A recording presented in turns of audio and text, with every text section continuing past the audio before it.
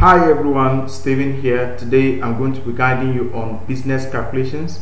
So straight ahead, I will have my serial number, item, pieces, amounts, and finally total. So straight ahead, I'm going to have 1, 2, 3, 4 items. Let's say I buy a pack of sugar for let's say we have 8, and the amount for each is 500 naira. So we have Gary for 5 bowl, and it costs 120 per each. We have sweet,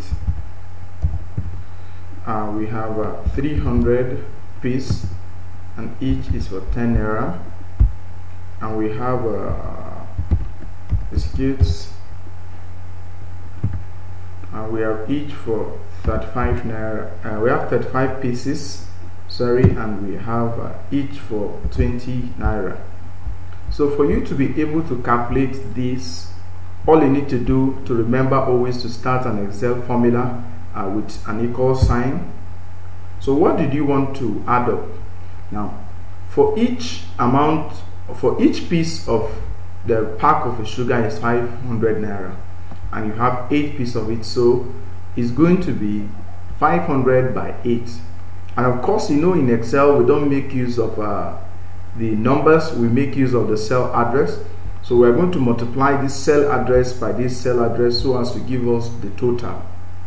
And that is what we'll do in the respective data below.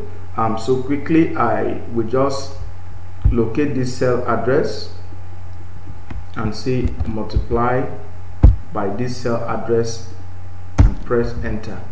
So it has given me the total for the entire piece of sugar that was bought. So I can decide to click here and drag through for the entire results to be available. So this is actually how you can be able to compute your business calculations for items you sell in your shop, in a mall, or in a business center. So thank you for listening. Like and subscribe, and I hope to see you in the next video. Thank you.